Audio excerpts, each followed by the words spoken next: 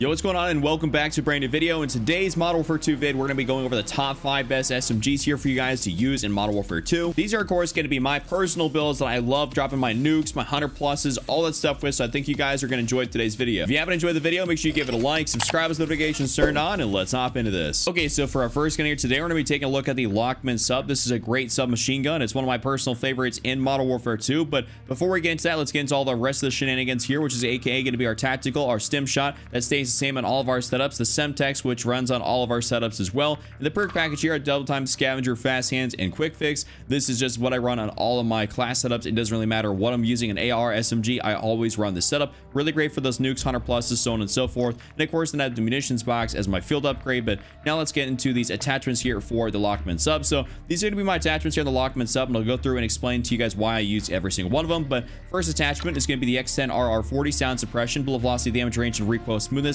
This is a great silencer to run on any of your SMGs. This is undoubtedly probably the best ones to run in this category. If you're not going to run a silencer, you could probably go for something like an FTAC Castle Comp, but otherwise this is the way to go. The two on this thing here is going to be a negative 0.54 on that left side and a negative 0.35 on the bottom. A quick reminder though, you guys do not have to max out your tunes. You can, by maxing out your tunes, really mess with the gun, and it not in a very good way. Like, it can become very detrimental very fast by going all the way, so don't use that slider and max it out.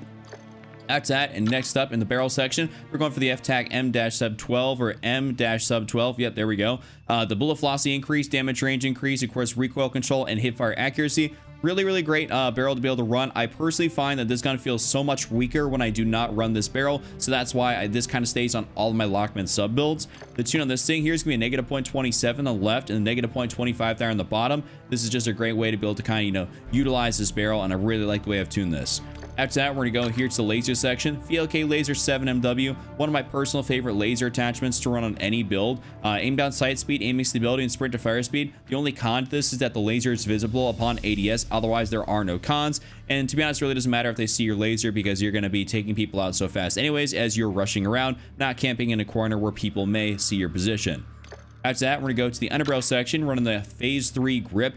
Aiming, idle stability, hip fire accuracy, and recoil stabilization. This is a top tier, underbarrel in my opinion. Between this and I believe it's the FTAC Ripper 56 are really solid. I absolutely love these two, underbarrels, but the Phase 3 grip is what we have access here to on this gun, so we're running that. The tune on this is going to be negative 0.28 and then a plus 0.13 on the bottom. And for our last attachment on this gun is going to be the 40 round mag here. We like to, increase it from the base 30 to 40, but we don't like to go for the 50 because it slows you down a little bit too much, and that's definitely not preferable here in Modern Warfare 2. So we're gonna be running this, and this is gonna be my full builds here for the Lockman sub. You guys should definitely try this out. For our second gun here today, we're gonna be taking a look at the Vaznev 9K. This is a gun that's got very low recoil, almost no recoil with the build I'm gonna give you guys, and it's just a super fun gun to be able to use. It's actually used in CDL Pro matches as the SMG of choice, so this is definitely a top tier gun in Modern Warfare 2, but let's hop into the build for it. All right, so these are gonna be my attachments, but let's get into the first one here, which is gonna be the X10 RR-40, what we ran on the Lockman sub. Not gonna explain this one again. You guys kind of know the drill on how this thing actually works. The two on this thing here is going to be all the way maxed out there for that aim down sight speed, as you can actually max this thing out, and a negative 0.65 there on the bottom. You can max out some of these attachments, but a large majority of them you should definitely not. So I just want to put that out there in case people are going to be wondering. After that, we're going to skip the barrel and the underbarrel section, go straight down here to the magazine, but to put on that 45 round mag. This is not a necessary attachment, but I personally like having more than the 30 round stock, just because I feel like the Vaznev is one of those guns where I could just lay on the trigger, and just because it's got such little recoil, it's a lot more fun to be able to lay on that trigger because you don't really have to compensate nearly as much as some of the other guns in the game. So 45 rounds works out really nicely, and I don't think it slows down the gun too much. After that, we're going to go up here to the top, and then we're going to throw in the FSS OLE-V laser. This is one of my other favorites to be able to run on the guns besides that 7MW. If you get a chance to run this as well, pretty much does the same thing, just a bit of a different name. This is like a lot of the attachments in this game. It seems like a lot of them do the same thing with different names, but it is what it is. After that, in the stock section, we're running the Marquis R7 stock for that crouch movement speed, sprint speed, and of course aim down sight speed. You lose a little bit of recoil control here, but we don't really worry about that because you don't notice it. And then the two on this thing here is gonna be a negative 1.42, and then all the way maxed out for aim locking speed, giving us a little bit more mobility out of this stock.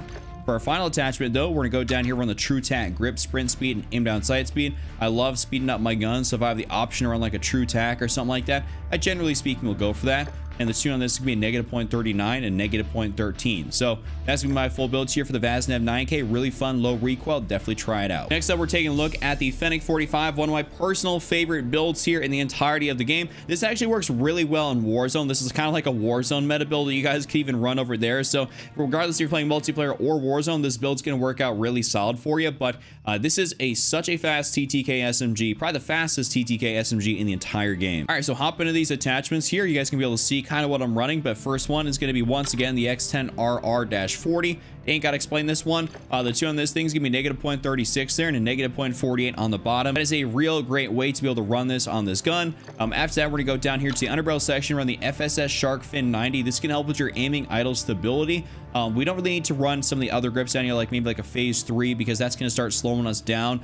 This actually has no cons, which is fantastic. So it's going to help stabilize the gun out without, like, you know, really slowing you down, which is a really good thing. The tune on this is negative 0.65 and a negative 0.32. So definitely try that out. Tell me how you guys think. And then after that, we're gonna go up here to the top, run the VLK laser 7MW, like I said, between the OLE laser and of course then this thing. These two are just fantastic to be able to run, same thing, different name. So definitely go and give this a try. And then after that, we're gonna go down here to the bottom, Fennec 45 round mag. You really can't go wrong with a 45, and I say that this actually is a necessary attachment. Maybe unlike the Vaznev 9K, this thing has a super fast fire rate, so you're gonna blow through that base 30 round magazine incredibly fast. So I definitely say that no matter what build you have for the Fennec, you need that 45 round mag, and this is gonna be pretty necessary. Our last attachment here, we're actually running the Fennec rubber grip for sprint to fire speed and aim down sight speed. Just got to speed this thing up here a little bit, as I believe this actually works out really nicely and it's not going to mess your recoil control too much. And then the tune on this thing here is going to be negative 0.61 and a negative 0.13 there on the bottom. This is my full Fennec build. Hope y'all try this one out, and this is one of my favorite builds in multiplayer right now. Now we're going to go over a gun that's really underrated here in multiplayer, the PDSW, aka the P90. This is such a solid SMG that when you build it the right way, it'll do a lot of work, but I think a lot of people kind of stray away from it and try to go for, you know, other guns such as the Fennec, the Vaznev, so on and so forth. But the PDW or PDSW is a really good submachine gun. Hopping into this here, you guys can see my attachments on screen, but let's get into the very first one here, which is going to be the barrel. The barrel is the 18.75 Cloak 90. Kind of an interesting name there, but it's a built-in silencer here and a barrel, so sound suppression, bullet velocity, recoil control, and damage range. So like I said, it's built in, so you don't have to have a muzzle attachment, or rather you can't. It's not possible with this thing because it's built in. So definitely go for this. This is a really solid barrel. The tune on this thing here is going to be a negative 0.18 and negative 0.31. Highly recommend you guys try this out, as this worked out really well for me.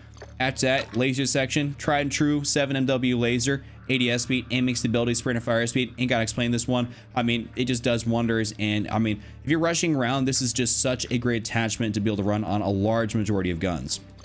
That's that. We went for a red dot sight here just because I wasn't as much of a fan of the iron sights as opposed to some of the other guns, and the Cronin Mini Pro works out really well. So this is a blue dot red dot sight you guys get from leveling up that Expedite shotgun to level 7. So highly recommend you guys do that. It's only level 7 and it gives you that coveted blue dot that we all love.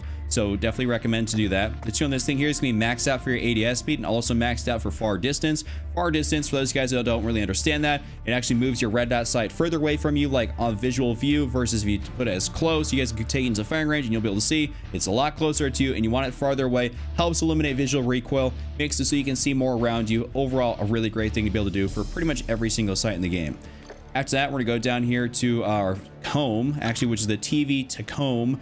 And this is going to give us sprint to fire speed, aim down sight speed. There's a weird bit of a tongue twister right there, but this is just a good attachment. It's pretty much like a rear grip, but the P90 or the PDSW doesn't really have a rear grip, or the same thing. But the tune on this thing here is going to be a plus 0.16 and a negative 0.14 there on the bottom. Now for our actual rear grip, we're going to be running the Bruin Q900. This is going to give us sprint to fire and aim down sight speed. Just got to speed this thing up here once again. And then the tune is going to be a negative 0.71 and a negative 0.30. So this is my full build here for the PDSW. Definitely try it out. Really underrated and actually pretty solid. And for a final gun here in this top 5, I have to give you guys a build for the mini back. This is such a good SMG. One of my actual favorites to run, just kind of in general, besides the Fennec. This is such a hard-hitting gun, and it's got a great magazine size, the biggest out of any SMG. So this is a force to be reckoned with here in multiplayer. Hopping into these attachments, you guys can kind of see what I'm running here on screen. My face cam covers a couple of them, but first thing in here, X10RR40. You guys know the drill on on this one. Ain't gotta explain this too much. The tune on this thing here is gonna be a -0.99 and -0.32. Just gotta speed this thing up while still getting all the benefits of it, so that's pretty sick. At that, we're gonna go to the barrel and run the only barrel you guys get, which is the back-9 279mm barrel. Damage range increase, hipfire accuracy, and bullet velocity. I find this gun, much like the Lockman sub, to feel significantly weaker when I do not happen to have a barrel on it. So I more often than not, actually, well, pretty much 10 times out of 10 now, I go for a barrel on this thing. It just feels so much more effective, especially when you're not playing something super close quarters like Shipment. And Shipment, you could probably get away with it, but otherwise, definitely recommend a barrel. After that, FSS OLE-V laser, ADS speed, aiming stability, and sprint to fire speed. All really great things here to have on this gun. Something I really love doing. After that, we're gonna go in here to the stock section, which my face cam was covering, the Marquise R7 stock. Crouch movement speed, sprint speed, and aim down sight speed. We don't really care about the crouch movement speed at all because we're not really ever crouching. We just care about that sprint speed and ADS. So those are the two big things here. You guys could always try the Otrizat, which could be a pretty solid option as well. But I just like to go for the Marquise R7, and it's worked out beautifully. The tune on this thing here is going to be maxed out for your ADS and also maxed out for your aim locking. One of the very few attachments where you can actually max it out and not mess up the attachment in the first place. So that's kind of a neat one right there. And then for our last attachment, the True Tat Grip. This is a tried and true, no pun intended, attachment. Sprint to fire and aim down sight speed. You really can't go wrong. That's what we need to do for all of our SMGs. And the tune on this is going to be a -0.81 and a -0.45, aka maxed out on the bottom. So this is going to be my full build here. Hope you guys enjoyed this top 5. If you guys did, give it a like, subscribe, and check out one of these other videos here on screen. Just remember, Triple Cap, don't be Randy, and I'm out. Peace.